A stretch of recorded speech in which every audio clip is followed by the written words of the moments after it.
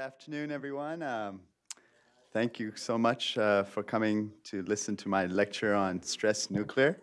I'm going to be discussing a little bit about the methodology of nuclear myocardial perfusion imaging. And I really could have gone many different ways with this. It's a kind of a very open, title for the talk. So I thought, let me hit on some major points maybe that we should emphasize more with y'all when you guys are rotating through the nuclear lab. We teach you how to read, but at least here we can really focus on some basic stuff that you actually need for your exams. So I was going to talk about some basic principles of myocardial perfusion imaging. We'll get into a little bit about the stress protocols that we use here at HMH. We'll talk about radio tracers that are employed, some of the different imaging protocols that we use that you'll see with us.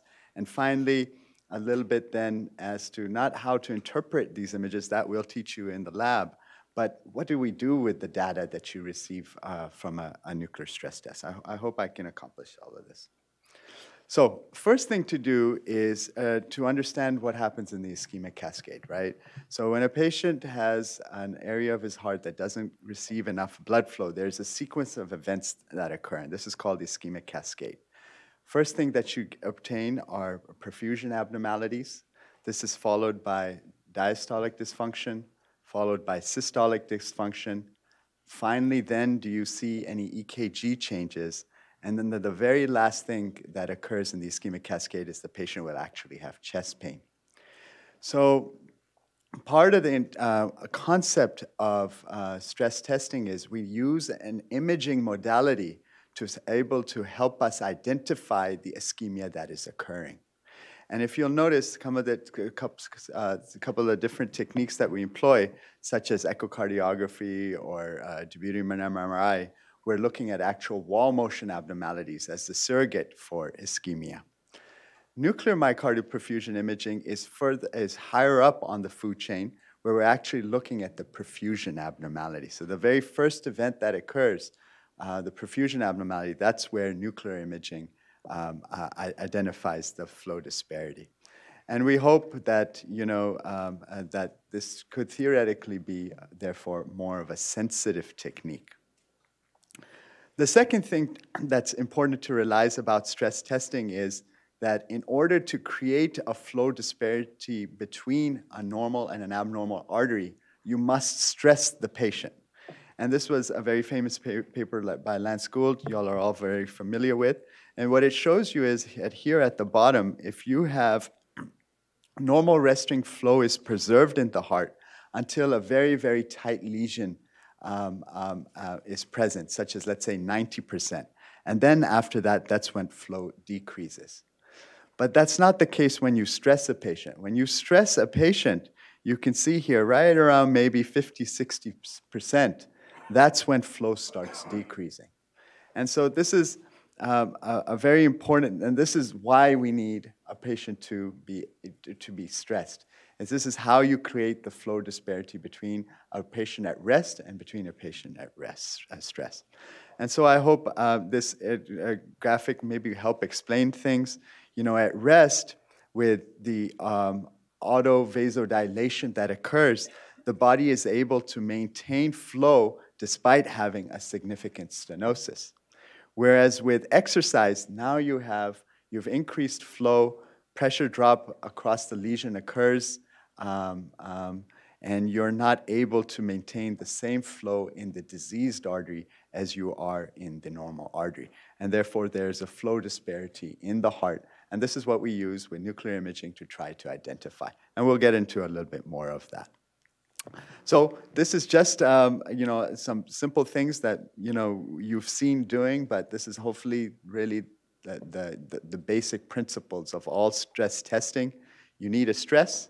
You need some technique to identify the ischemia or the flow disparity, and this is what a stress test is. Now, types of stress, how do we stress patients? Either you get them to exercise, or you use pharmacological stress, either with vasodilators or a chronotropic agent with debridement. We have many different ways to identify ischemia. In our case today, we'll be talking mostly about SPECT perfusion imaging. And then you have the end result of a stress test. And this test, hopefully I'll show you, is helpful beyond just identifying coronary artery disease. Hopefully it can help you quantify the degree of disease that you have, and also then be able to estimate prognosis. All right, so let's move on. So the next part of the talk I'd like to discuss is about stress protocols. The preferred method of testing, everybody knows this. If you have a patient who can exercise, who's not limited by, either orthopedic issues, you really want to get them to exercise. And there's many, many reasons, the most important of which is you're able to monitor them during their exercise, their heart rate, their blood pressure, and you're able to see their EKG, and you're able to see what their functional capacity is. And so the guidelines all strongly recommend that if you have a patient who can exercise adequately, you have an interpretable EKG, really exercise should be the way you go. Why is knowing a patient's functional capacity important? It's been a very, exercise has been shown to be a very important prognostic factor. Patients who can exercise extensively, those who can achieve 13 METs, these patients have excellent prognosis, regardless of whatever we try to do to them. Those patients who have great METs greater than 10, again, studies have shown medical therapy is as good as bypasses in these patients. And then finally, those patients, as you can understand, those patients who are not able to exercise well, who get less than 5 METs, this is a high-risk population who are prone to more events. So very important to be able to exercise. And then these are just some slides showing you the importance of a patient's exercise capacity. The white you can see are patients with known cardiovascular disease. And what you can see is that the more the patient is able to exercise, there really isn't much difference between a patient in prognosis between a patient who has known disease with one who doesn't have known disease, hence the importance of functional testing. And then as your exercise ability decreases, you can see the prognosis is worse in both patient populations. This is just another study also showing you that if you're able to achieve more than 10 METs of exercise, it is extremely unlikely to be able to find that you will find ischemia on any of these stress tests that we have discussed. So again, the importance of the ability to exercise and the information we get out of it. Now, classically, there are different exercise protocols available. You all know that we employ the Bruce protocol. This is a protocol where every 3 minutes the grade of the treadmill increases as well as the speed. This is what we commonly employ. And this is just a slide showing you that when it comes to stress testing with exercise, it's very important that they reach this 85% target heart rate. You can see the sensitivity of this test here in blue in those patients who don't achieve target heart rate is markedly decreased, even when using an imaging agent. And then finally, it's important to know who should not exercise. An important point is for those patients who are unable to exercise or have baseline EKG changes, we do have another option for them. We have vasodilator stress. We have pharmacological stressor agents. We have the vasodilator agents, which are dipyridamole, adenosine, and regadenoson. Remember, regadenoson is the one I'm really going to be talking about because I think that's probably 99% of the patients you guys are dealing with. And then we have the chronotropic agents that we've kind of gotten away from, which are dobutamine. Who should get pharmacological stress? Those patients who can't exercise, who may have contraindications to exercise, who have abnormal EKGs or baseline EKG changes that would make EKG interpretation compromised. And then anybody, of course, who is in an arrhythmia, recent MI, or somebody who may already be on anti-ischemic drugs and you would not be able to achieve your target heart rate. So these drugs, all the vasodilator drugs work through the adenosine pathways. The key pathway that we're interested in is the A2A receptor, which is responsible for coronary vasodilation. Adenosine dipyridamole unfortunately have a lot of side effects, which include AV block, bronchospasm, and this is because they affect the other adenosine receptors in addition to the A2A receptor. Fortunately, nowadays we have regadenoson, which is an A2A receptor, and has markedly decreased side effects of bronchospasm and AV block. I do remember that, how this drug is administered. It's really made life easy in the lab.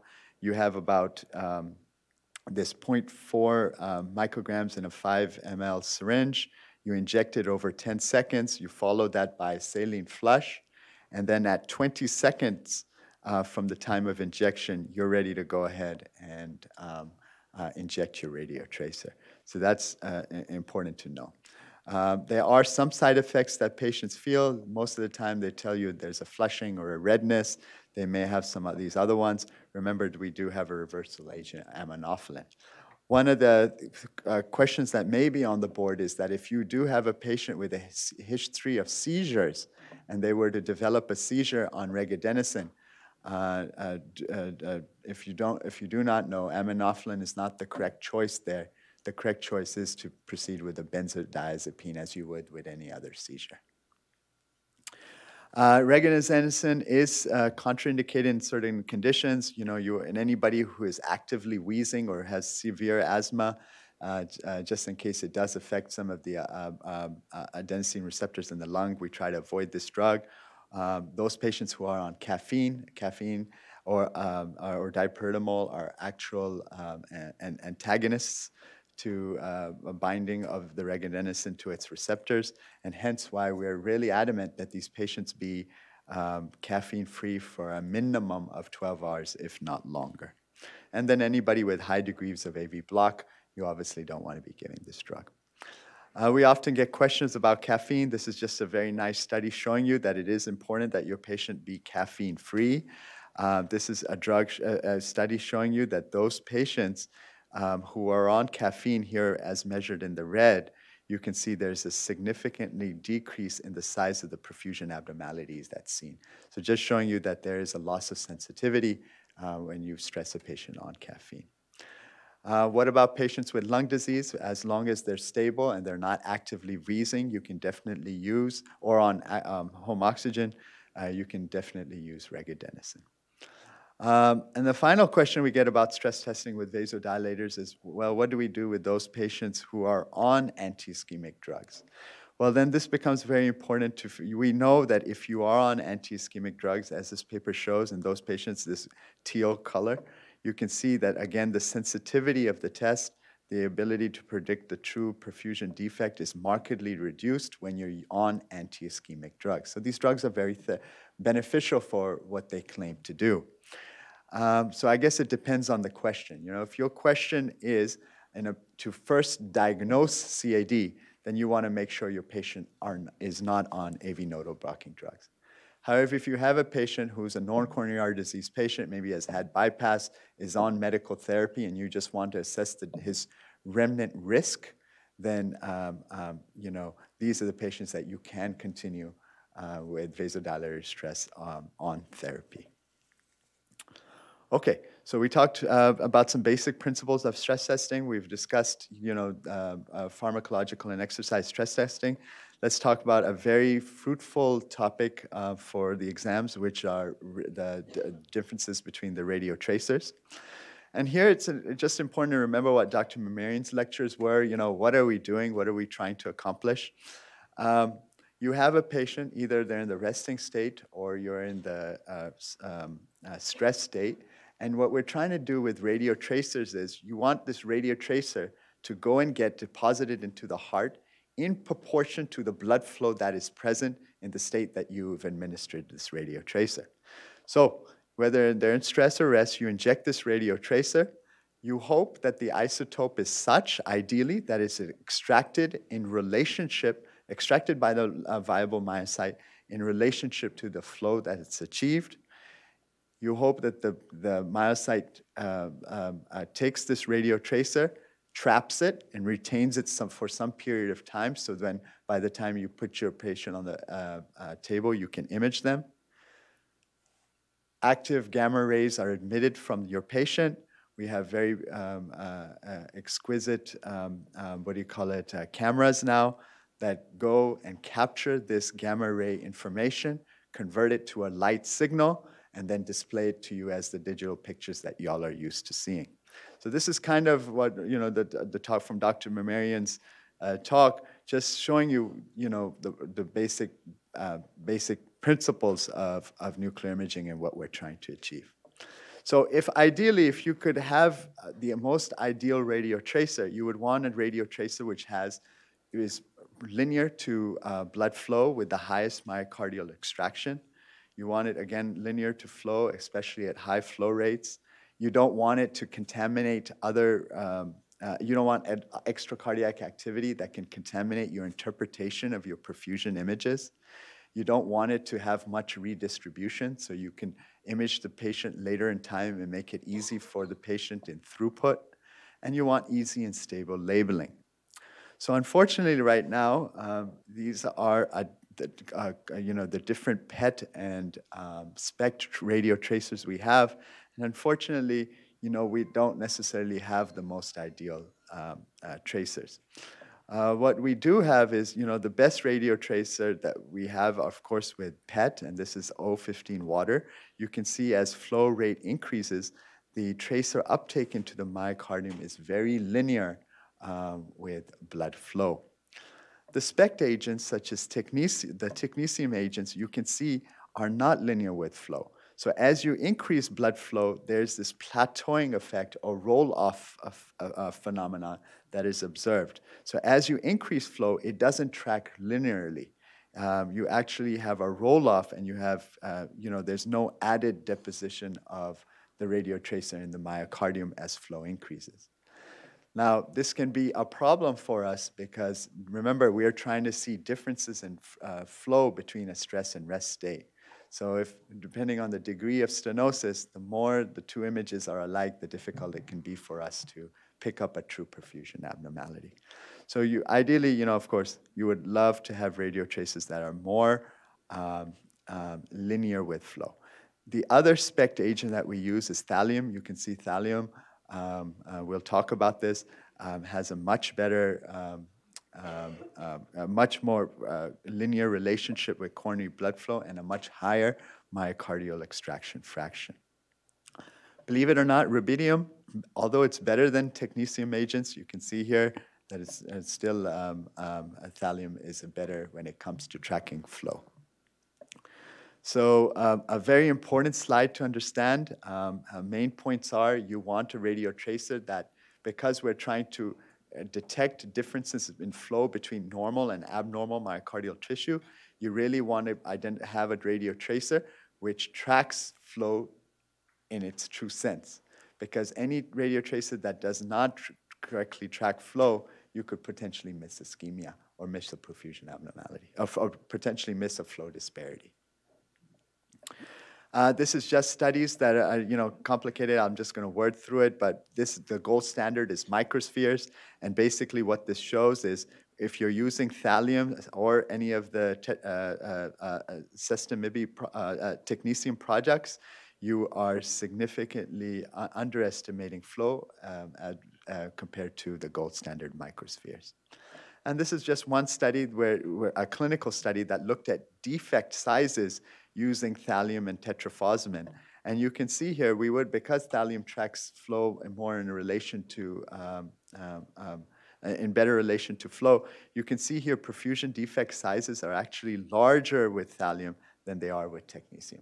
Again, showing you that, there is some underestimation of flow with the technetium-based agents. This is probably one of those slides that, I would spend a lot of time to review prior to taking your board exam. This is specifically for the SPECT agents. Next time I'll add for the PET agents. Basically comparing the differences of the two agents that you guys are used to seeing in our lab. Thallium, as you know, most of the time we're using it for viability imaging. I'll explain you why. And then really for most of our myocardial perfusion imaging, which is technetium 99M. So why do we use what we do for each, and what is the strengths and differences? Well, first thing is, what you have to know is thallium is a low energy photon. It's a low energy photon, And what this predisposes to is because it's low energy, you can imagine it interacts with anything it comes into its path with. So there's a much higher incidence of scatter and absorption and everything else that causes a nuclear cardiologist a lot of discomfort when interpreting an image. Technetium, on the other hand, is a much higher energy photon. And what that means is it will interact much less with its environment as it's being emitted from the patient's chest and on its way to the gamma camera for detection. So that's one advantage of technetium. It's a higher energy photon. Second advantage of technetium is that its half-life is much smaller than thallium. Its half-life is 6 hours as opposed to 73 hours. And why this becomes important is because this limits the dose of radiation that you can, total radiation dose that you can administer of thallium to your patient. Because thallium hangs around for a long time. And so you can imagine your patient is constantly being exposed to radiation. So hence, in the end, we ended having up to give a much lower dose of thallium because of its lower half-life than we are with technetium. And as Dr. Mamarian has told you so many times, it's all about counts. The more counts you have, the better image quality you have. You're just not able to achieve as many counts with thallium as you can with technetium because you have to inject less because of its longer half-time. And then unfortunately, because it's a lower energy photon, it interacts a lot more with its environment before it hits the gamma camera. So what does this all spell out? You can imagine your image quality with thallium would be far inferior than with technetium. Other things that are important, we talked about how thallium tracks better with blood flow, has a higher myocardial extraction fraction, and thallium has this great property of redistribution, where once after it's on first pass perfusion, wherever there's living myocytes, because it comes in it works through the sodium potassium ATPase pump, it will make its way to living tissue. Hence why we use it for viability imaging. This is not the case with technetium. Technetium just goes straight to the mitochondria and gets trapped there and does not have the ability to diffuse into. It remains fixed at its target site. We use this to our advantages. Thallium is used for viability imaging. Also with thallium, if you were using it for perfusion imaging, you don't necessarily need to do a re-injection with a second dose because you have an agent that will always continue to fill into living myocardium. Whereas with technetium, it stays fixed to where it is and you need 2 doses if you're doing breast imaging. This is just a slide going over more of the same of the things, but main thing I can't stress to enough is thallium, it has a property of redistribution and image quality is lower because you're using a lower energy photon and you're getting less counts because you're giving less total dose of the thallium because of its very long half-time, and therefore you're limited by the amount of radiation you can give. Not the case with technetium. Technetium is a higher energy photon. You can give a higher dose, get better image quality, and it has the property of no redistribution. This says it one more time for those who didn't get it. But the point that I really kept this slide was for is that, the other advantage of thallium is that you really don't have a lot of the GI uptake that you do with technetium. And I have a slide coming up where I'll show you that. So here is this. Quick question. Is this sestamibi or is this thallium? Anybody call it out? Okay, I heard both. Sestamibi was correct. The sestamibi is eliminated through the hepatobiliary system, and hence why you see the liver, gallbladder all lit up. Thallium is eliminated through the KUB system, the kidney, urinary bladder, and those organs would be bright in this study. Okay, so next is imaging protocols. I'll explain you, a little bit of how we do things here at HMH and why. So as you well know, if you read any of our guidelines, there are many different ways to stress a patient. We have 2-day protocols. We have 1-day protocols. We have 1-day protocols that start with rest and end with stress. We have 1-day protocols that start with stress and end with rest. We have all of these protocols. And there's advantages to both. If you do a 2-day protocol, you're getting same counts in both studies. But the problem is you're requiring 2 separate days, and this can be a major inconvenience for the patient. Same-day protocols had the advantage of all getting it done one day, much more convenient for the patient, faster hospital discharge. But the problem is, you have a difference in count statistics theoretically between your stress and rest images. So they have issues. Most important thing, we won't spend too much time on it, is because I think you're experiencing something very different here at Methodist. As you know here, we employ a stress-first imaging protocol. And that means all of our patients are having a stress-first protocol. And we decide whether they're going to be a 1-day or 2-day based on their body size and composition, rather than,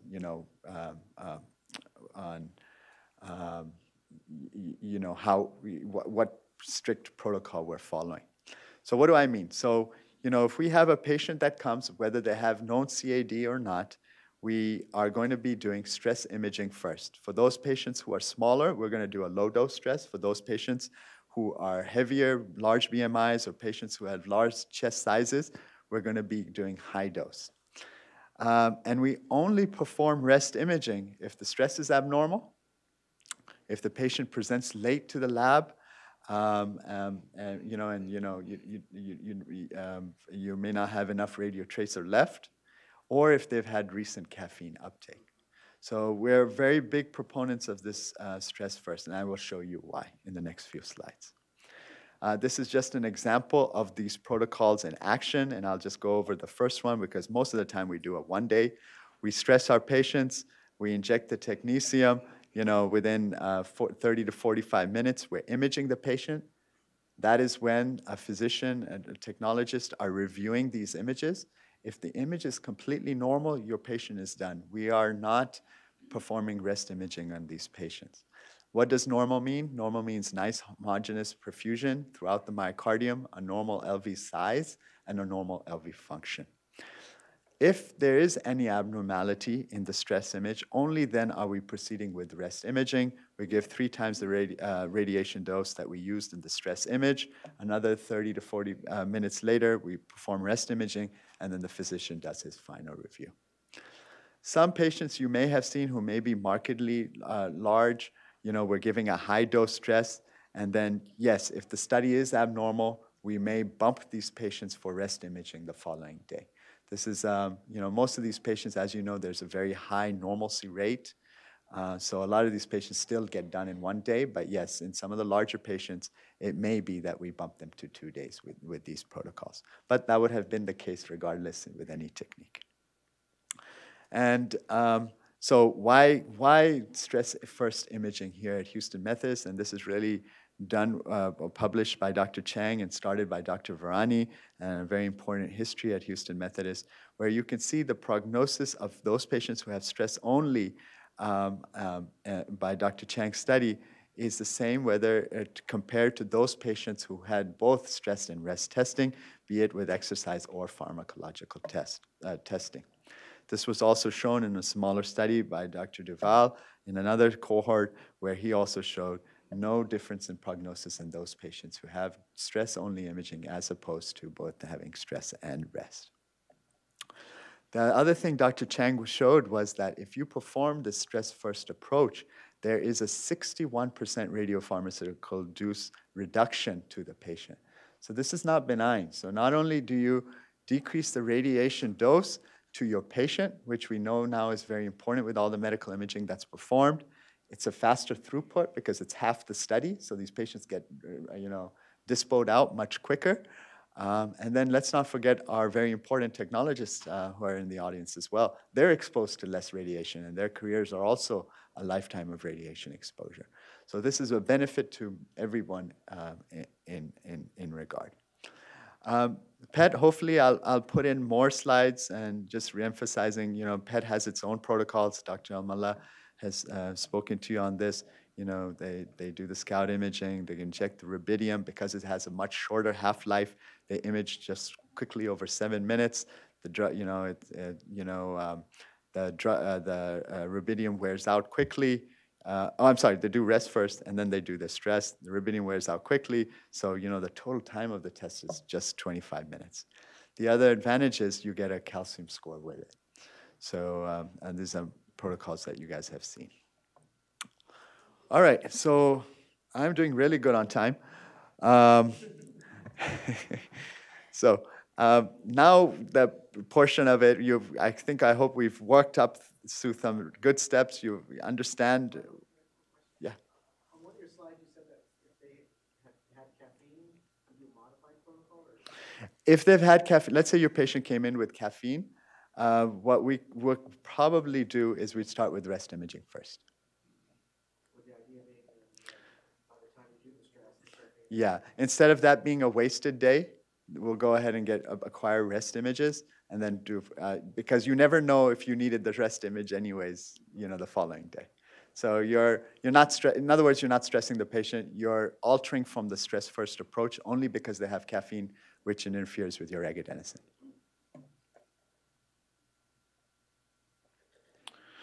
Okay, so the next part, image interpretation. I think you come to the lab. We'll teach you all how to read. It's pretty straightforward. What I think a lot of us agree is maybe we want to, want you to know what this data actually means that you're dealing with. And so for the next few slides, I will talk a lot about, when you get these results, what you should know the literature has taught to us about risk stratification and how it can maybe help you in making better decisions for your patients. So here is here's a myocardial perfusion imaging study. We have short axis. You've got the what do you call it? The 2-chamber and the 4-chamber cuts. We have an ejection fraction and wall motion here on the right-hand side. We have what these polar maps are. And what I want you to know is, and if you see in this study, just quickly, you have a perfusion abnormality at stress, which fills in on rest, and this would be a case of ischemia. And what I want you to know is that these pictures are a lot more than just perfusion. So you're getting a lot of information here. You're learning where the ischemia is, where the perfusion abnormality is. You're learning the severity of the ischemia. You're learning about the extent of the ischemia. You're learning about the function of the heart, the volumes of the heart, and if there are any other high-risk findings. So this is much more than perfusion. And why this is important, because each of these pieces, the perfusion, the quantification, the ejection fraction, all of this together will tell you, will help you, with diagnostic accuracy of the test, but more importantly, indicate the prognosis of your patient. So all of these information together, and I'll show you what I mean by that. So there's always often questions about polar maps. Basically what the polar map is doing is, it is comparing the stress image to a normal database that we have here. Basically, compared to the normal database, any area of the heart that's less than 2 standard deviations from the known database is marked as abnormal. And then you're looking at the rest images to see whether the image filled in or not. If it filled in, the computer will call it ischemia. If it didn't fill in, it's called its scar. So that's just a brief kind of overview of how the polar maps work. But main point of this slide is the knowledge you're getting out of this data is way more just than looking at the perfusion. Now, how good is this test? This is just one of several studies. This was I took. There's many different studies, but I hope you can see here when you compare it to, echocardiography, and the other techniques. SPECT is a very reliable test. It has a very high sensitivity, as would be, remember, on the ischemic cascade, as we would expect. Specificity in the literature is variable. In this particular study, it was 77. But we have to, there's, we'll go over that. But you know, you can see here, PET is, of course, as we know, as with PET and CMR, have slightly better sensitivity and specificity than SPECT. You know, we've talked about exercise and the different vasodilators and chronotropic agents. One of the common questions is, well, does my diagnostic accuracy suffer if I choose one of these other tests? And this study, and along with many other studies, have shown no. That whatever stressor you're using, the diagnostic accuracy is preserved. Prognosis is another question we'll go over, but the diagnostic accuracy for the detection of coronary artery disease is preserved. This is just a trial showing you that the next question, well, does it matter what radio tracer do I use? And as you can imagine here, what you'll notice is that in those, if you look at technetium and thallium, sensitivity is the same for both tests. But as would be expected, because thallium, which is in black, has the worst image quality, specificity suffers. So that's an important point to note. And that was again seen here with Sestamib versus thallium. Again, you know, you have the same levels of sensitivity between these two radio tracers, so you're not going to miss disease. But when it comes to specificity, because of the poor image quality with thallium, your specificity suffers. So just some important things to know about diagnostic accuracy with these testing. Now, just like every other technique, we have ways to improve our specificity. So a lot of those studies that I showed you may not have necessarily been employing these techniques. These are techniques you see us doing in our lab all the time.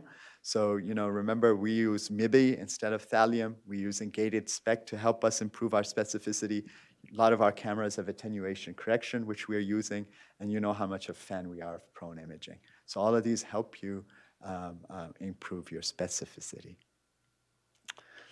All right. So the next portion of the talk is really, we've discussed diagnostic accuracy. Now let's talk about prognosis, which is really, you know, why people, prognosis and risk stratification and prognosis, which is really where the bulk of data still today, you know, nuclear cardiology has the most data when it comes to prognosis compared to any other imaging technique. And main thing I want you to remember is that, you know, when you have a combination of perfusion and function, you know, this is very, very powerful prognostic information. So this is just a slide in over 70,000 patients, all right? Followed for an average of 2.3 years. These were low to intermediate risk patients who had nuclear myocardial perfusion imaging. And you can see the event rate over 2 to 3 years was less than 1% per year in a cohort of many different studies performed over multiple time periods, totaling almost 70,000 patients. Dr. Shah, just bear with me. We'll address your concerns. But this is the literature. And so this is a very, very good test for risk stratification. We can identify a patient who is at low risk. Okay? But, you know, I mean, as Dr. Shah has pointed out, look, you know, the risk is contextual. You really have to put it in the, you know, what do you call it, in reference to your particular patient. We'll still be able to identify a high-risk patient and a low-risk patient, but in certain subgroups, such as those who have pharmacological stress, those who have diabetics, chronic kidney disease, and those who have known CAD, a normal stress test does not necessarily imply less than 1%. These patients have more than 1% risk, but it is definitely, it's still a prognostically a low-risk population. And these are multiple trials evaluating that, and I'll just give you an example. If you look at exercise and pharmacological, if you exercise and have a normal nuke, your risk is 0.6% per year. If you do pharmacological stress, just the fact that you can't exercise, you know, this is a population that's at high risk as 1.8. And you see that same trend, you know, obviously older patients have, you know, increased risk. Those who have known CAD have increased risk, and those who are diabetics have an increased risk. But Main point is, if normal, if you have a stress study that's normal, for that patient, they're at low risk, not necessarily less than 1% risk. Is that fair? Okay, and then this was further shown with Dr. Chang's data. I mean, another very, very important contribution by Dr. Chang to the literature. These were patients who had a all had normal nuclear myocardial perfusion studies. And what he very nicely demonstrated is that your short-term risk is dictated by your stress myocardial perfusion study. So you have a warranty period for 2 years. But after that, your risk is dictated by the total degree of atherosclerotic burden that you have. So based on your calcium score, that as your degree of atherosclerosis increases, your risk is now dictated by how much atherosclerosis was present. Again, showing you this interplay between, atherosclerotic plaque, myocardial perfusion imaging. All right, so we kind of talked about what it means to be normal. What about abnormal? So here's a case, another abnormal study. You know, what does this tell you about your patient? How, so study, there's many studies out there. Remember, this is a tool for risk stratification. So as we had said, if you have a normal myocardial perfusion study, your risk is low. But you can see as your degree and severity of abnormalcy increases, or here in this particular case, ischemia increases, you can see there is a progressive increase in risk. So it's identifying patients who are at increased risk. Now, we're not talking about what therapy to decrease their risk. You know, we have a trial that's made us ponder that more. But it does identify patients who are at increased risk. So you can see here in these curves, whether it's cardiac death or myocardial infarction, patients who have normal scan are low risk compared to those patients who have abnormal scans. And the more abnormal your scan, the greater your risk. That's one piece of the puzzle, perfusion imaging. Remember I told you ejection fraction and volumes are also very important. So this is another study, very large study, showing you that your risk of death increases in patients who they followed. These were all high-risk patients with post-stress EFs of less than 45%. Your risk of cardiac death increases as your ejection fraction decreases. No surprise there, right? With that, we kind of common sense, we kind of know that. But what's nice is now you can see the interplay with perfusion imaging and ejection fraction. And what you'll see here is that, as we had said, as your perfusion abnormality increases, your risk increases. At the same time, if you now look at perfusion abnormality with worsening ejection fraction, as your ejection fraction decreases, your risk further proportionately worsens. So you have this combination of ejection fraction and perfusion. So normal perfusion, normal EF, this is the best case scenario. Large perfusion abnormality with a depressed ejection fraction less than 30%, these patients are at significantly at risk. Hence, how you can use this data, looking at perfusion, looking at function, to give you an idea of the prognosis of your patient. And then this was just a slide when they looked at multivariate analysis, trying to figure out what are predictors of death. This will be on the board exams. This was on my exam. Predictors of death are ejection fraction and the sum difference score. I'm sorry, the sum stress score. And the predictors of myocardial infarction were ischemia, or your sum difference score. So this was definitely a question for me. All right, and so the idea is, with all this knowledge, you'll be able to better guide your decision-making to hopefully improve outcomes. So whether it be, revascularization, anti-ischemic therapy, risk factor modification. One last trial I'd like you to know about is what you do every day, but maybe didn't take the time to think of as to why we do it. And that's the issue of all these patients with stable angina. So as you know, just as we had talked about, you have a lot of patients who are cathed in the United States today have normal coronary arteries. So this has, So can you use the test as an effective gatekeeper to the cath lab? And this was the end study. This looked at almost 11,000 patients which answered this question. Can you use, in patients who have chronic stable angina, can you use nuclear myocardial perfusion imaging followed by selective catheterization in the appropriate cohort as an effective means, as a cost-effective and safe means, and get the same outcomes? And so this was addressed by this study, and basically, the MPI strategy is in this purple color.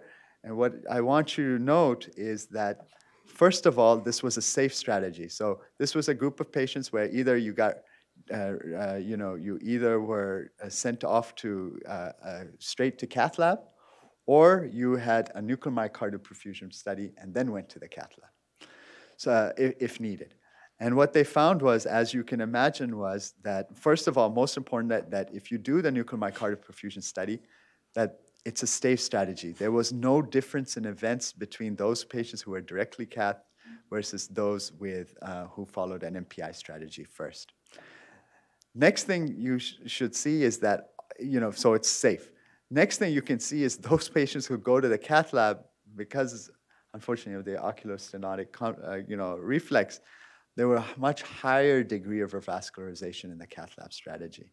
And what that ended up as a result was that the costs from direct catheterization are much higher than a strategy that if you employ nuclear imaging first, followed by serving as a gatekeeper to the cath lab. So trying to identify all those patients who truly have normal studies preventing them getting to the cath lab, and only allowing those patients who really need an invasive angiogram that are more likely to be abnormal to make their way to the cath lab. So it's safe if you do it, this strategy, and it costs a whole lot less and leads to less stents. So finally, there are a whole lot of very good reasons that are employed by the societies to utilize nuclear myocardial perfusion imaging. It's a good idea just to get an idea, so you are appropriately ordering these tests. Although now I'm sure that today I've motivated you to order a lot more of these, but we want you to do it appropriately. And so have a read when you have a chance. Okay, that's all I got.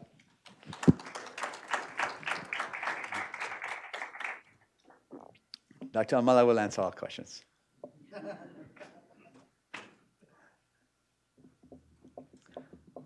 So those who took the nuclear exam, did you see questions that could help the other fellow? This was,